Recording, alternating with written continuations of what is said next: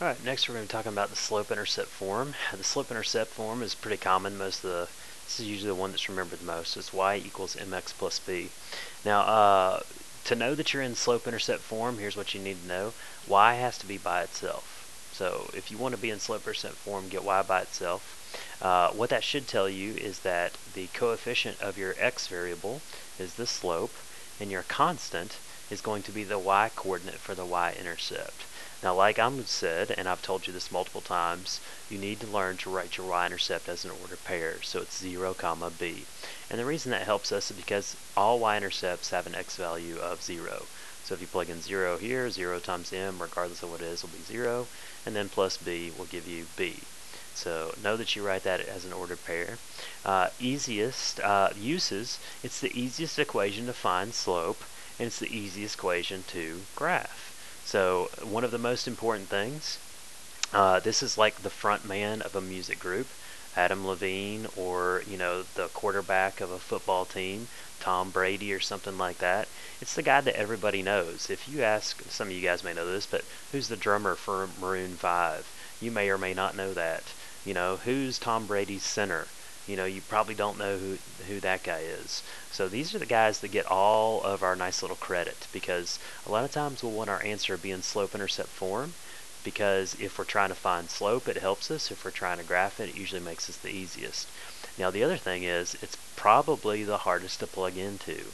So unlike our point-slope form, where we had one slope and any point worked, to plug into this one, we have to know one slope and that y-intercept. Well, all lines except vertical lines will have only one y-intercept. So this is unique because there's only one for a line, and this is also unique because there's only one for a line. So we'll look at basically how to use this and graph it.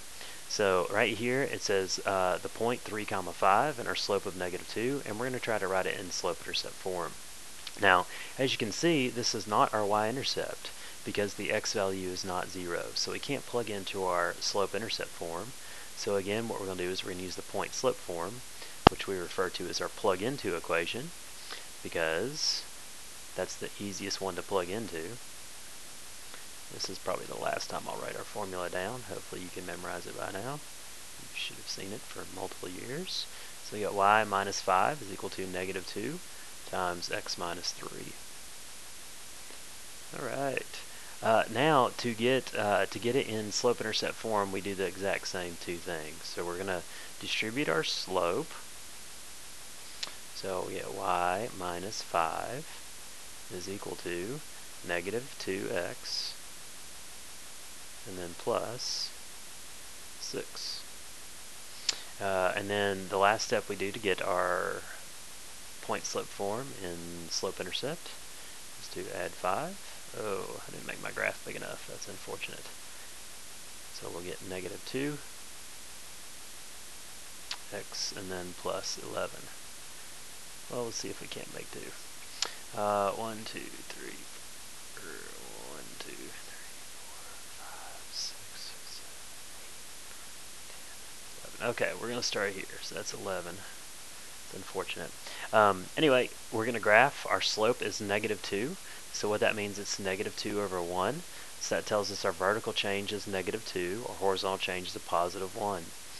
Okay, so we can keep going through this process, and as you can see, we should run through the point 3, 5. So 3, 5 is right there. And then we could also go up to a right or left one to be able to graph on this same pattern. But as you can see, I didn't plan well enough, and my line runs off the thing.